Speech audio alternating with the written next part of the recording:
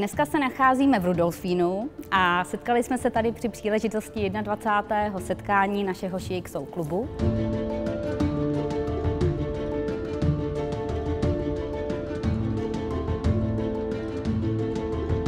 Máme unikátní možnost vidět Rudolfinu vlastně soukromně, večer, bez lidí, zažít si různé workshopy, jak se pracuje s ruchem, jak se vyrábí hudba filmům a je to něco, co člověk jen tak nezažije.